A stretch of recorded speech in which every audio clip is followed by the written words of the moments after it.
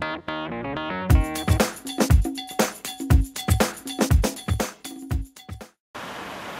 I'm Michael Lyons, head coach of Tri-Edge. We're the official training partner for Trifecta. A little bit about myself. I've been riding a bike for 50 years, including much of that time either racing in cycle races or in triathlon. So we've got some tips and tricks for you today and a course overview of how to make your day safe and enjoyable and hopefully competitive. So first of all, the course overview. Hats off to Trifecta for coming up with a great course with the limited land space that we have in Singapore. So we've got a course that's both challenging and interesting. So with starting from Republic Ave, we're swinging left corner onto Nicoll Highway, U-turn down the bottom near Middle Road, long straight to stretch your legs out, almost all the way up to Nicoll Highway, and then U-turning back and then dropping back into Republic Ave. And then we've got a very interesting part of the loop where we're going down an overbridge, then up the other side, U-turn back, down and up again, all the way back around to Republic Ave where we U-turn and back to the start finish. That's the end of the first loop. So that's one loop of 7 Ks. Now, interesting thing about this is there's 8 corners.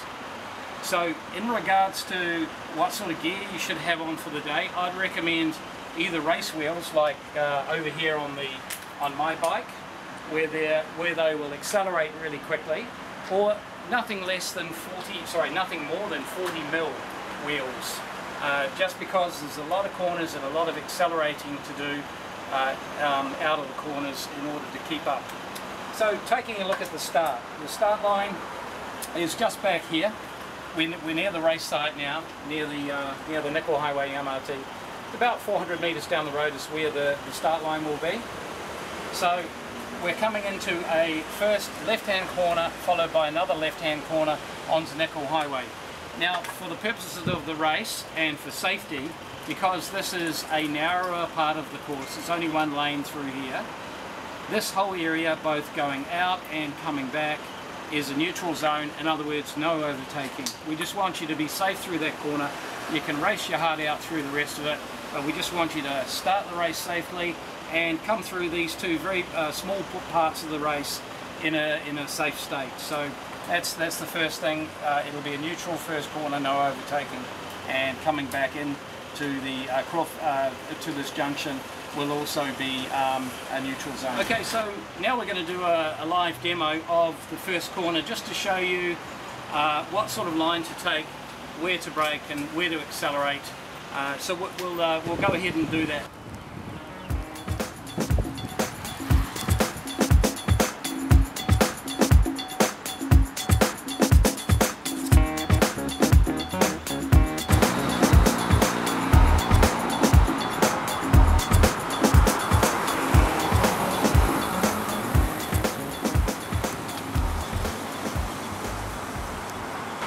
Okay, one really interesting part of the course where I think the race eventually is going to break up, maybe it breaks up early.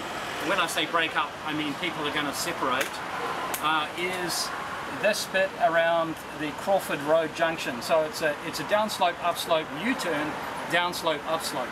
So a closer look at this. This is how it's going to look approaching the corner.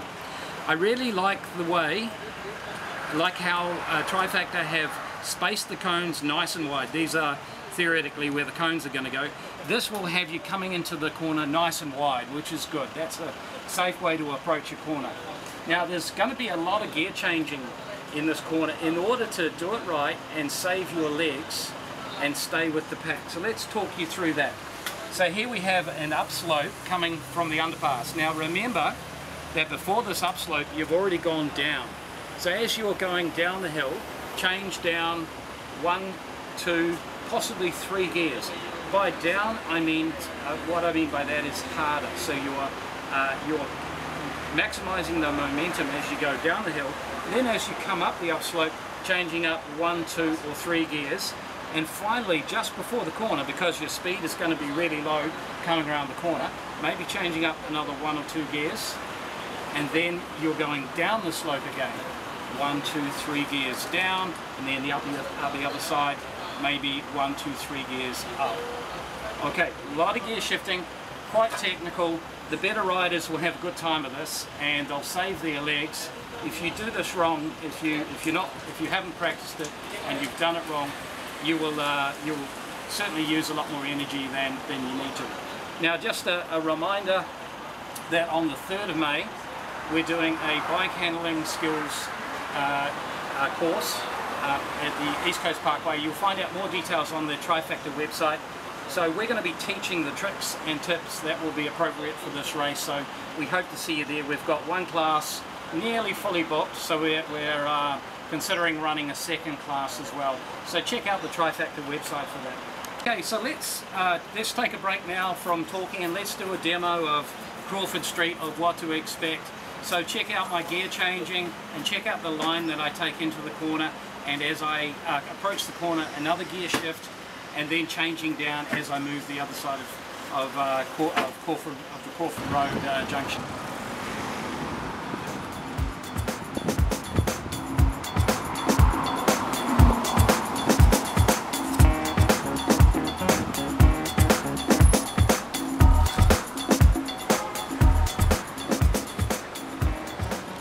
Okay, so now that we've taken a look at the video of going through the corners, let's talk about one thing we didn't cover, and that was the U-turn. So at the top of the course and the bottom of the course there will be U-turns. So this particular one is Ophir Road. The U-turns typically are nice and wide, and before you enter the corner, change up 2 gears. So that means easier 1, 2 gears. It'll allow you to accelerate through the corner and then change back down to your race speed. So going through the corners, it's always a good policy to have your pedals in a neutral position. So if I was turning left, for example, on the bike, I don't really want the pedal to be close to the ground, just in case I go over so far that it comes in contact with the ground. So we really want it to be neutral, unless we're taking the corner in such a way that we're nice and wide, and there's actually ease of access to carry on pedal as you're turning. And you would have noticed, if you look at the videos, I was actually pedaling through quite a few of the corners because I took them on the right line, and there's plenty of room to do that. There's plenty of clearance under the bike. So good policy. Otherwise, if you're coasting through the corner, is to have the pedals neutral.